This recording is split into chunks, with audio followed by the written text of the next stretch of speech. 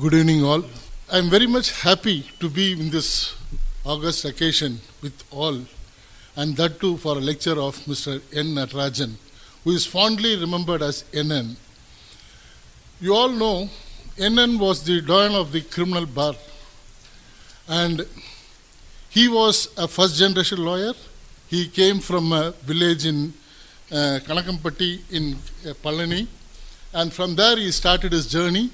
He studied in the ordinary board school, and you could have anybody who had heard him, watched him argue, never will say that he is from a big convent or a big college, but he started that way, but he acquired, he developed, and thereafter he presented in such a way and conducted himself in such a way, he looked like an aristocrat, and the language was excellent. Because not everybody has that opportunity, not everybody is gifted with it. It has been a developed quality. That is what I request all the youngsters, first generation lawyers, to develop such quality and rise to the occasion. I recollect in the year of his 60th of his bar experience, we had a get together. At that time, he recollected his early days, and he was telling, he said that, do you all believe me that I started my career in the criminal side? I used to stand in the Egmore court, you all know the old Egmore court, with a pad with a green sheet in my hand to write the petitions. Nowadays, everybody gets the printed format.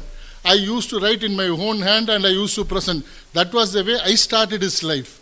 That is the way he started. So from that level to reaching the Advocate General, Special Prosecutor for CBI case, Bombay bomb blast case, and whatever you name it, he had. He had a bungalow in Chennai. Everything was in the right way of profession. He had a bungalow in Chennai, beach house in Uttangudi, and bungalow in Kodaikanal, a Delhi flat. It is all of his hard work and whatever he has earned in the profession. So you start the profession in the right way, do it sincerely, attend it sincerely. Nothing is not reachable. Everything is possible.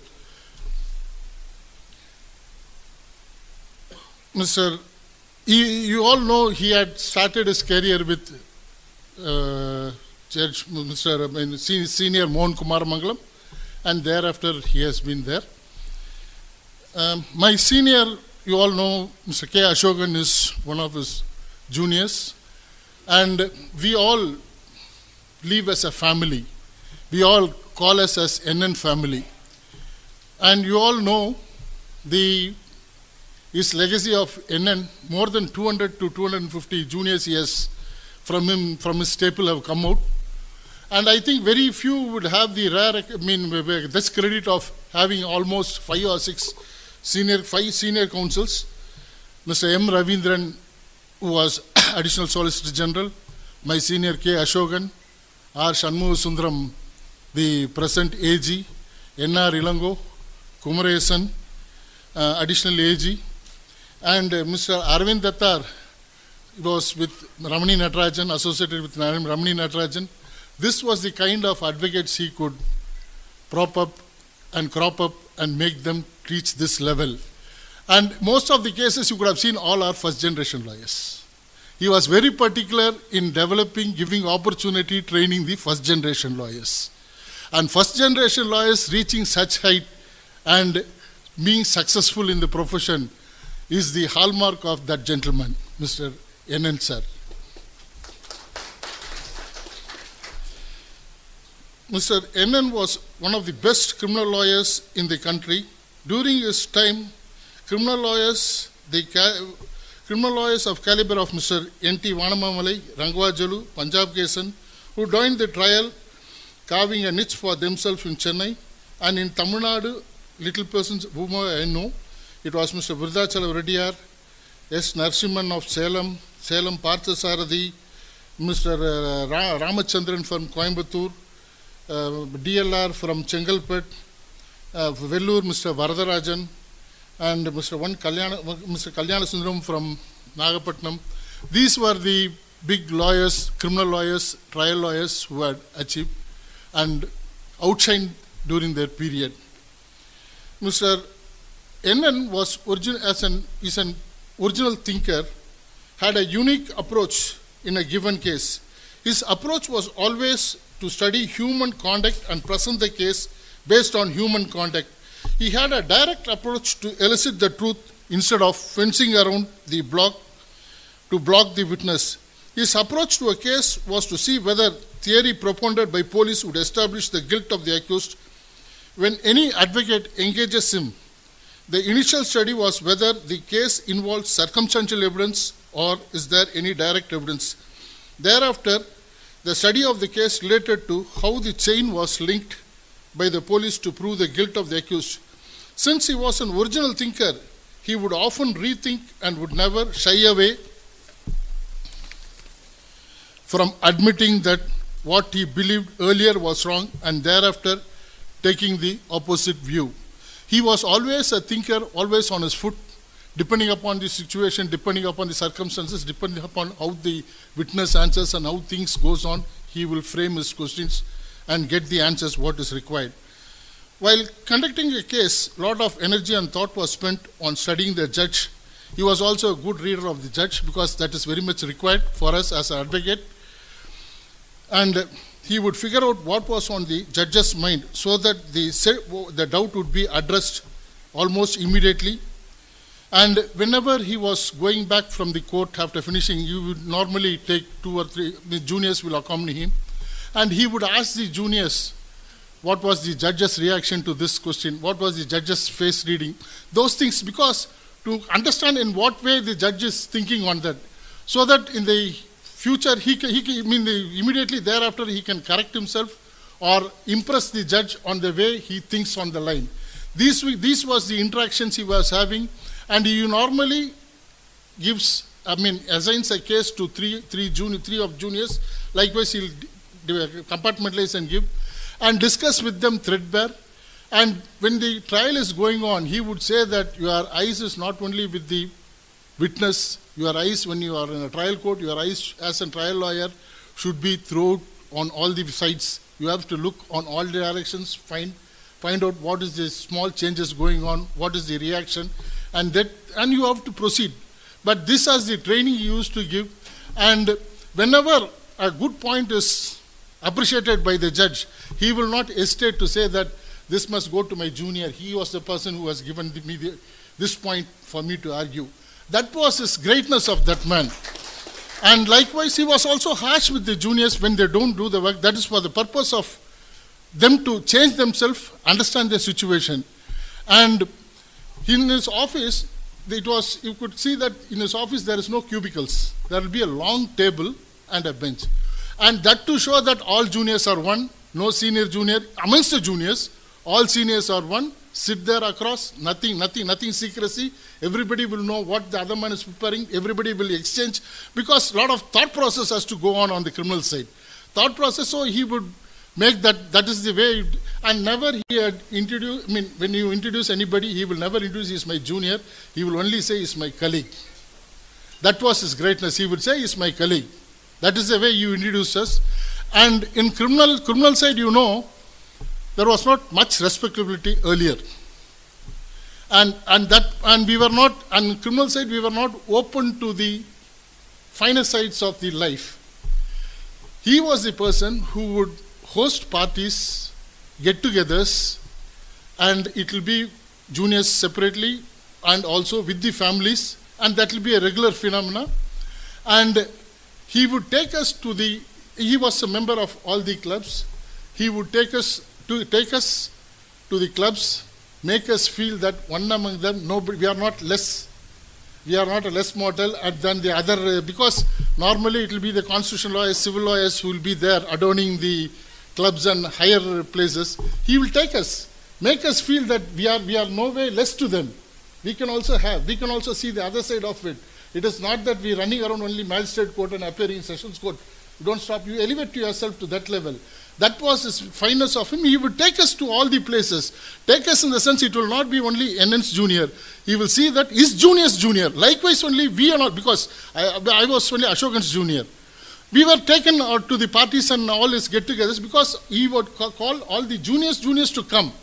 And that was the way, and he will interact with us, take us to that, and he will see that when the top notches of the industry or on the city will be there in the club, he will say that, let him be there, man, let you carry on with those things. You will make it very easy, and you will also elevate your thought process, your mind, and your level of living in the society. That was the greatness of he gave to the criminal lawyers. That was what we felt, because that was the way we said we are no less mortal to anybody.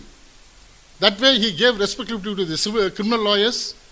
And furthermore, you all know that he was very strong in Evidence Act, and he was strong in Evidence Act as well as all the special, Arms Act, Arms Act, medical evidence, handwriting, and all the expert. He was very well prepared, thorough. He would read a lot of books. He was a voracious reader, and he would put the expert in shame by cross-examination and breaking the case. That was his specialty of him. You know that when he was engaged in the Rajiv Gandhi case, we all know, when the Rajiv Gandhi case, when he was engaged, he had appeared before the Supreme Court and said that it is only 30 days short time has been given. I have to read around 8,000 pages of translated evidences and 2,000 pages of the judgment, and within 1 month it is not possible for us to do justice. He asked time. Supreme Court was very stern, because you know the sensational and the importance of the case. Supreme Court was very stern, and they said, no, you have to do it. Then he took up the case. He argued. The opening mark, what he made is that he would say that Rajiv Gandhi, you know that Rajiv Gandhi, it's a bomb blast case killing 41 people, and for Rajiv Gandhi as well as 41 people, including the common man. But he opened the case and said that in this case, Tada will not get attracted. It is not a case of extremist. Everybody was actually laughing at him, and there was barrage of questions put to him.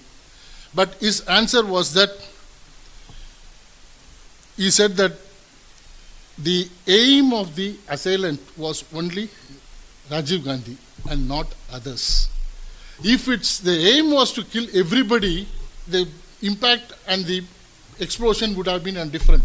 They were only aiming one person, and in the process others have got done. So it was not a case of terrorist activities, which ultimately they agreed, and they accused as far as Tada case, they were acquitted in the appeal before the Supreme Court.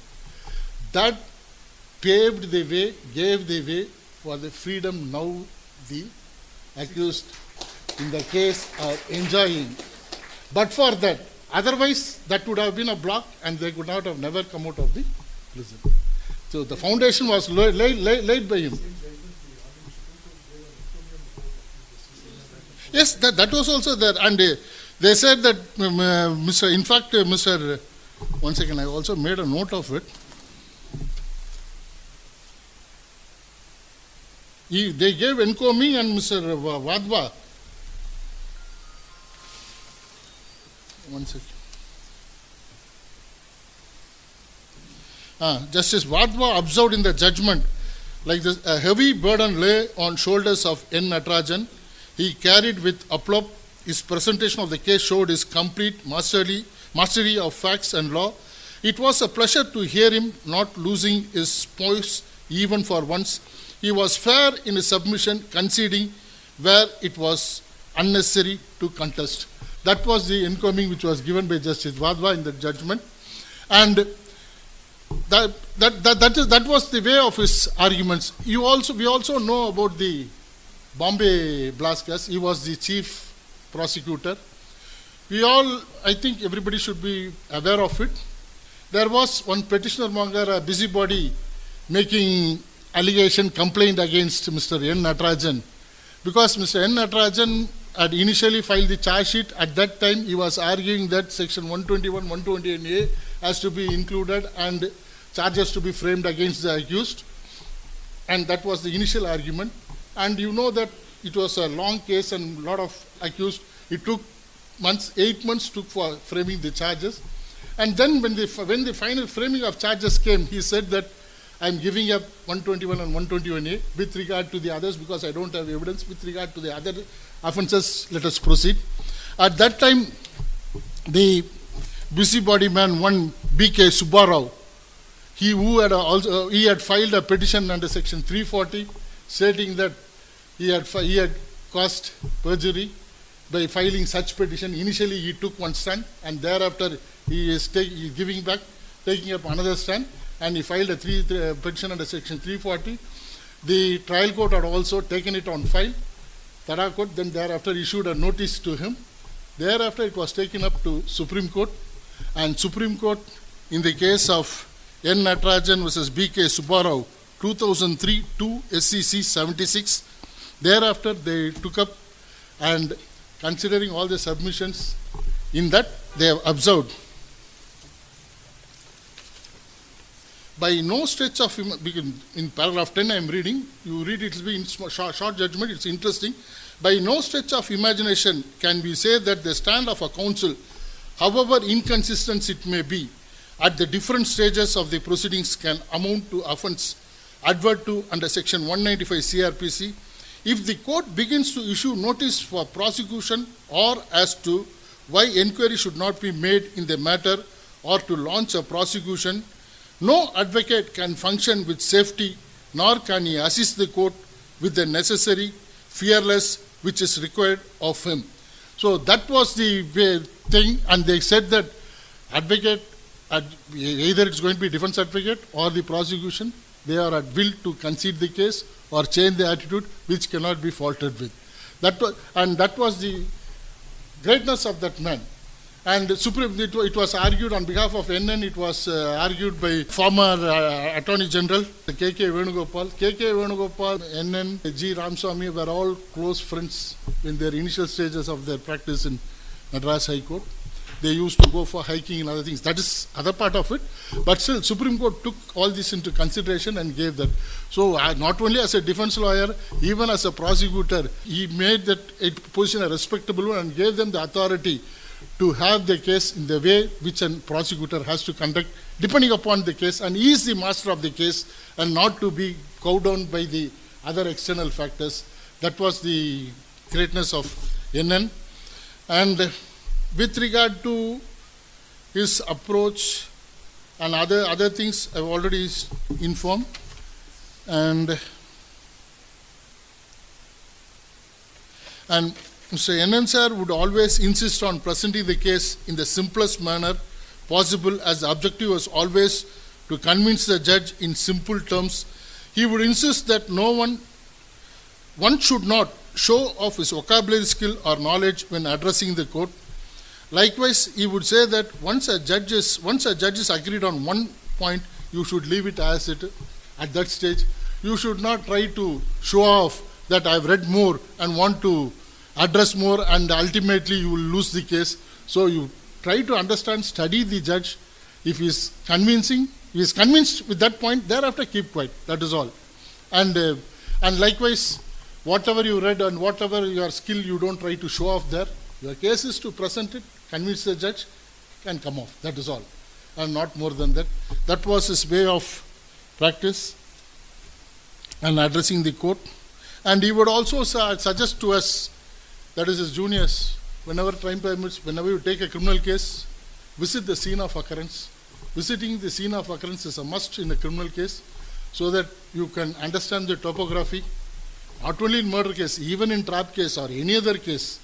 You go to the scene of occurrence, you have visit the place, you visualize and get it into your mind. It will be easy for you to understand and put forth the cross-examination. At that time, if you just a small spark might turn the witness, because you know the topography of the area, you question him on certain aspects of that place, and where he tries to gloss over or wants to cover up certain points. At that point, this visiting the scene of occurrence would be very useful to you. And once the witness feels that he has been caught on the wrong foot, then thereafter he will start making whatever answer you expect to give. So that breaking of ice you need to have the visiting of scene of occurrence would be an important factor. And marshal the facts thoroughly. That was the advice he used to give. Facts, you must be very thorough. And each time you come up with a case, you take the Barak, you take the law, read again and again. Because as you prepare for one case and take the law and read, in that perception you will be looking at the law. So each time you will be looking at the law, the same law, but for a different case, for a different facts, in your perception may change for depending upon your understanding of the case. So each time you take a facts, marshal your facts, then go to the law, and each time it might give. So each time you should not fail to read the law. And all the criminal lawyers, trial lawyers, you must have a handbook on you, with you, which is of CRPC, evidence and IPC handbook. It is a must, it has to be there. A pocket note has to be there to to note the other seniors or somebody is arguing, giving a point or referring to a citation. These were the fundamentals which he was teaching us. And this was on the professional side. On his personal side, he was a great hiker. He was a hunter, and he's a tennis player, he's a golf player, and what else, what not. And he also knows to chill himself. Everything was with his juniors and friends, and juniors were all treated as family members. And he had craze for the cars. He used to buy cars whenever new model comes, and he will not use the cars for more than 3 years or so. And the third year, it will be given to one junior, but at the market rate. So that privilege you have. And one more is that you also have the privilege of having my senior's car or NN's car. So that was the way he used to do. He had properties in that beach house at Uthandi and as well as the Kodaikanal house. He had that extra space after constructing the building. He had some extra space. Those places and all were given to his juniors only at the market price, not at the market price, what he bought after years. That was his generosity, bigness of him. And he had done only good to the juniors.